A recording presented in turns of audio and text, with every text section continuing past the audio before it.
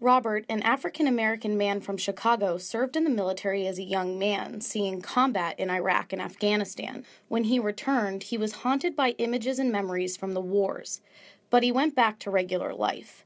He got a job as a security guard on the overnight shift at a mall, performed well, and was promoted to supervisor. He also got married. But over time, the irregular schedule took a toll on Robert's health and his marriage.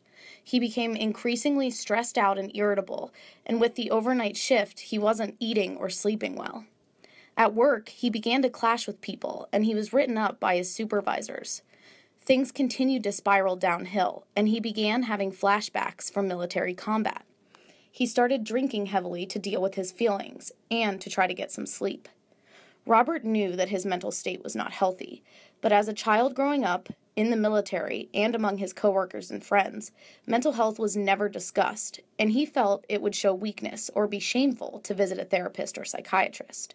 Plus, he didn't have health insurance. Things just got worse at work. The employees that he supervised and even customers filed reports describing his behavior as erratic and disturbing. And sometimes they could tell he'd been drinking. Eventually, Robert was fired. That made him even more angry, depressed, and anxious. Soon, his wife left him. One night, when Robert felt really off-kilter, he went into a liquor store, argued with the clerk, and walked out with several bottles without paying. He was quickly arrested, and because he couldn't pay bail, spent a few weeks in jail. The charges were dropped, but his condition continued to worsen, and a few months later, he was back in jail after an altercation with his neighbors. In jail, he was diagnosed with post-traumatic stress disorder, anxiety, and depression. He got some medication, but once he was out of jail, he had no care. He still resisted the idea that he needed help, and even if he wanted to see a professional, he didn't have anywhere to go or any way to pay for it.